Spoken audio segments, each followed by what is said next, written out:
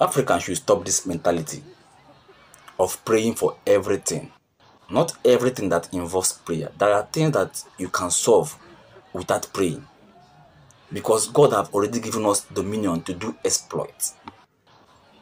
Not every small thing that you know that you can solve, you start involving God in prayer. Because praying without working is like making yourself a burden to God.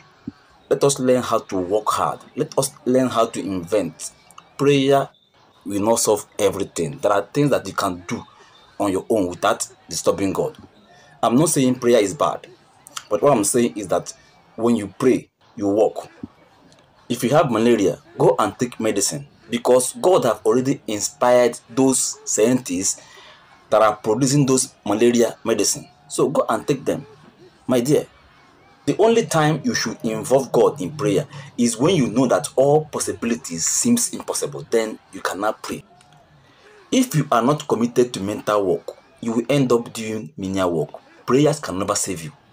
If you don't work, you won't chop. Because when you work, you attract God's blessing. The reason why Africans are going backward is because we always believe in God to do things that He has already inspired us to solve.